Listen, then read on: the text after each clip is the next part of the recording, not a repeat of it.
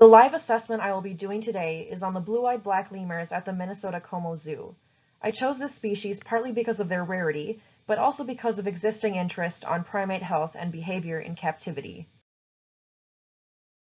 To provide some background, the Como Zoo was founded in 1897. The zoo is operated by the St. Paul Parks and Recreation Department, and the staff use operant conditioning to train their animals for less stressful human interaction and medical procedures. Como Zoo's blue-eyed black lemurs are named Eugene and Thurman. Male lemurs are black and females are a reddish-brown, which made them easy to identify from each other. Their native habitat is in northern Madagascar, and they are considered critically endangered. In the wild, their average size is between 15 and 18 inches, and their weight is between 4 and 5 pounds. Unfortunately, the staff in the primate building on the day I visited were not able to provide me with a lot of supplemental information on their exhibit, so I am lacking certain specific information about Como Zoo's blue-eyed black lemurs, including their ages, but in the wild they usually live up to 20 years. I also do not know whether these two lemurs were bred in captivity or whether they have ever been housed elsewhere. I took these close-up shots of Eugene and Thurman from Como Zoo's website as they didn't feel like modeling for me when I visited, but they are very cute. One interesting fact about this species is that they are the only primates other than humans to have blue eyes. The model of animal welfare that I will be using in assessing these lemurs, and frequently referencing, is the 3 circles model introduced in 1997 by Fraser et al. I've chosen this model because it addresses both object science and human values in evaluating animal welfare. I will begin by assessing the housing standards of the lemur enclosure. In terms of temperature, lemurs can be housed indoors or outdoors, but must be protected from weather and any adverse environmental conditions. In Madagascar, the average daily temperature ranges from 77 to 84.2 degrees Fahrenheit, so indoor temperature should approximate that range as well. The USDA animal welfare regulations state that the temperature should not fall below 45 degrees Fahrenheit. At the Como Zoo, the lemurs were housed entirely indoors in order to provide optimal ambient temperatures in Minnesota, so although they lose some natural living by being housed indoors, their biological functioning may be improved because of the controlled environment. There were also no visible thermometers in the enclosure, so it was impossible to assess whether their temperature requirements were being met. Humidity is also important to assess for welfare because humidity is thought to be involved in cathemorality of lemurs, in which individuals become less active or become nocturnal during dry periods, and an average humidity reading between 50 to 81% fits within the USDA's recommendations for indoor humidity ranges. So along with temperature, humidity was impossible to assess at the Como Zoo without access to the internal enclosure. But by abiding by these guidelines, this would appeal to the natural living and biological functioning of these animals. In terms of air quality, USDA regulations require that indoor areas be sufficiently ventilated at all times to provide for health and well-being and to minimize odors, drafts, ammonia levels, and moisture condensation. At the Como Zoo, it was impossible to assess air quality without actual entrance to the enclosure, as the enclosure is completely sealed from the visitor side, but there was no visible excrement to contribute to ammonia levels, which the zoo should be commended on. But on the other hand, I also saw no visible sources of ventilation like fans or windows, and lack of ventilation could result in poor health and biological functioning. For sound, the Como Zoo piped jungle sounds through a metal speaker at the top of the enclosure. There isn't much existing literature on whether using sound as enrichment is useful, so whether this is beneficial to welfare is unclear. But these jungle sounds may appeal to the natural living component of welfare, because lemurs would likely hear similar noises in their native habitats. The AZA Lemur Care Guide does state that consideration should be given to controlling sounds and vibrations that can be heard by animals. However, these sounds may aid in drowning out other potentially distressing and unnatural sounds and vibrations in the zoo, which could be beneficial for welfare. Little research has been conducted on light intensity requirements for lemur species, but different species will exhibit different activity patterns according to their level of cathemorality, and without a change in photoperiod, some lemur species may not enter the breeding season. Daylight is moderated at the Como Zoo by using 2 large lights at the front of the enclosure. This is useful because the back of the enclosure is exposed to a skylight that lets in natural light. Minnesota day length is obviously quite different than what would be expected in Madagascar, so these lights are important to improving welfare from a biological functioning standpoint. The guidelines for equipment is that equipment should be regularly serviced and, most importantly, out of reach of animals. Although the light fixtures at the Como Zoo are situated within the enclosure, they are out of reach of the lemurs. I do not have information that I would like on how regularly equipment is serviced or whether emergency backup systems are in place to support climate control systems in the case of an emergency. Enrichment for lemurs should provide complexity and stimulation. They are arboreal species and their enclosures should provide opportunities to utilize vertical space. Water features can be included and several materials and substrates are suitable for lemur exhibits. Como Zoo provides enrichment items that include overlapping branches suspended in the air, a large tunnel and braided ropes hanging from wall to wall, fake plants suspended from the branches, a trickling waterfall, and several plastic balls. I don't have information on how regularly enrichment items are rotated to increase novelty and interest, but the multitude of hanging branches would provide the opportunity for species-specific behaviors like jumping and running, and may also improve affective states by providing enjoyment. In terms of room size, little literature exists on the impact of enclosure size on behavior or welfare of lemur species, so the AZA recommends that the exhibit size be based on the size of the group, the complexity of the enclosure, the behavioral needs of the individuals, and the number of non-conspecific individuals that share the enclosure. Furthermore, federal regulations stipulate that each individual lemur must be provided with a minimum of 3 square feet of space. Although specific dimensions of the enclosure were not available, I can confidently state that the lemurs were provided much more than 3 square feet of space, and the room was much larger than the viewing window allowed visible access to. This appeals to good welfare from a natural living standpoint, since the lemur's natural habitat would be expansive and varied. And finally, in terms of stocking density, single housing of animals should be avoided, and pairs or family groups are considered appropriate.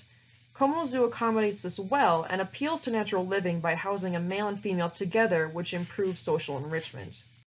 These pictures show the entire enclosure as well as the natural and artificial lighting used. These pictures show the enclosure's various enrichment items. There were many behaviors I wasn't able to observe in the 2 hours I spent with the lemurs. For instance, I didn't witness many signs of communication between the lemurs. But both olfactory communication and vocal communication are important to lemurs. Scent is used as an important form of communication for lemurs, and it is used to mark territorial boundaries, advertise reproductive status, and establish dominance between members of a group. I did not see any olfactory or vocal communication between these two lemurs, although it is my opinion that their environment was suitable for performing both of those behaviors. In terms of social behavior, lemurs form complex and diverse social groups, and females are fairly dominant. This was at least somewhat apparent by the fact that the male followed the female wherever she went, and the two were rarely separated. I wasn't with the lemurs long enough to witness feeding behavior, but in the wild, lemurs spend a great deal of time foraging. Variable presentation of food enhances normal foraging behaviors, including presenting food at different times of the day or spreading food within the enclosure. To my knowledge, the only way food is presented in the lemur enclosure is in a small plastic dish at the floor of the enclosure. This does not appeal to lemurs' natural living, and I would like to see feeding enrichment incorporated in the future in this exhibit. In terms of stress responses, visitor presence has been associated with increased activity and aggression, but a decrease in other species-specific behaviors like grooming. The two lemurs at the zoo readily approached the glass and did not have a large flight zone towards visitors. This may not be a very natural response to strangers, but in a zoo setting it may appeal to positive affective states, as the lemurs are subjected to lots of visitors on a daily basis. Some examples of stereotypies which can occur in lemurs are pacing, self-mutilation, and displaced aggression. I did not see any signs of stereotypies in the enclosure, but I do know that the male was missing several patches of hair from the sides, tail, and back, although I cannot definitively say whether this is a factor of health or a sign of potential stereotypic behavior. Stockmanship and management was the one area that I wasn't able to find a lot of literature on the standards for lemur care. For example, there aren't clear standards on the type of record keeping necessary in facilities housing lemurs, and I could not verify what kinds of records are kept by the zoo staff. I am forced to assume that some type of health records are kept for the lemurs, as is the standard in other zoos. For excrement management, The AZA Lemur Care Guide states that all fecal matter and waste should be removed daily. Although I cannot verify that those standards are met, there wasn't any visible excrement in the lemur's enclosure which the zoo should be commended on. For handling, the volunteer at the Primate Center was able to tell me that the lemurs are handled minimally, except for necessary medical procedures. In the wild, lemurs should not be handled regularly by humans, so this appeals to their natural living, although it is good that the lemurs are accustomed enough to human presence at the zoo that they are not bothered by regular husbandry tasks. The volunteer was also able to share that the lemurs are given yearly exams and receive veterinary care as needed. This is good for biological functioning, as good veterinary care is crucial to good animal management. There are aspects of health I would have looked for if I had found literature on it, or if I had been able to interact with the lemurs. These include vital signs, which were impossible to assess from afar, and body condition score. Obesity is a major nutritional problem in captive lemurs. In general, captive lemurs are heavier than those in the wild. From the outside of the enclosure, body condition score was impossible to assess, but the lemurs appeared neither overweight or malnourished, so I take this as a positive sign of biological functioning. In terms of illness, one indicator of change in health status is stool consistency, but I did not see any excrement in the enclosure, so it was difficult to assess stool consistency, especially without knowing what normal lemur stool looks like. However, I did notice that the male was missing large patches of fur from the sides, rear, and tail. I wasn't able to find literature on coat quality in primates and lemurs, but I do note this as a possible sign of illness, although it may be a factor of age or sex.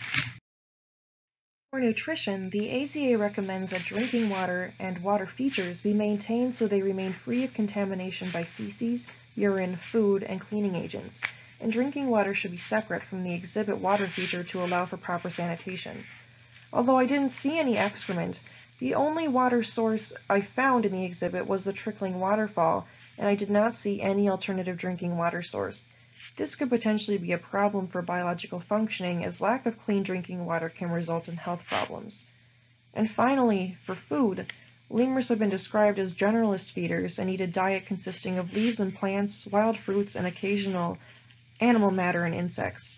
The AZA recommends providing food in multiple locations within the enclosure, but I only saw one plastic feeding dish at the bottom of the enclosure. The rest of the enclosure is above ground height, and therefore it will be difficult to put food there. This is a problem for natural living, as foraging behaviors would not be met with this type of feeding. There are three main recommendations I would like to suggest to the Como Zoo. The first are short-term recommendations, which include providing feeding enrichment so that food is available in multiple places in the enclosure or offered multiple times a day to mimic natural foraging behaviors, and providing an alternative clean water source. The last recommendation is a long-term recommendation to rotate enrichment items on an ongoing basis to improve novelty, stimulate exploration, and decrease boredom. The feeding enrichment may be difficult to implement as there is only one ground-level entry point for zookeepers in the enclosure, so spreading out food throughout the enclosure may be difficult. It may be easier to simply feed these lemurs multiple times a day, but this may still be a barrier depending on staffing. Providing an alternative clean water source is as simple as putting in a ceramic vat of water that is cleaned and replaced once or twice daily, but again, this may be dependent on staffing. Rotating enrichment items could be a tremendous undertaking for the zoo, as this would potentially involve removing the lemurs so that branches and other items can be rehung in new positions, or so certain items can be swapped out. In conclusion, the Como Zoo has several strengths in their lemur exhibit. These include commendable housing, especially in terms of providing adequate room size, proper stocking density with the bonded pair, and adequate enrichment items. The zoo also does an excellent job with excrement management, as the exhibit looked cleaned and well maintained, and perhaps most importantly, the lemurs looked healthy. There were a few weaknesses in the enclosure which I would like to see addressed. For instance, food placement and offering strategies could be improved to mimic natural foraging behaviors, and a clean water source should be provided other than the small waterfall in the exhibit. Lastly, the environment, although enriched with manipulative toys and climbing opportunities, is relatively static, and the enclosure would benefit from rotating these items or rearranging them from time to time to increase novelty and stimulate exploration.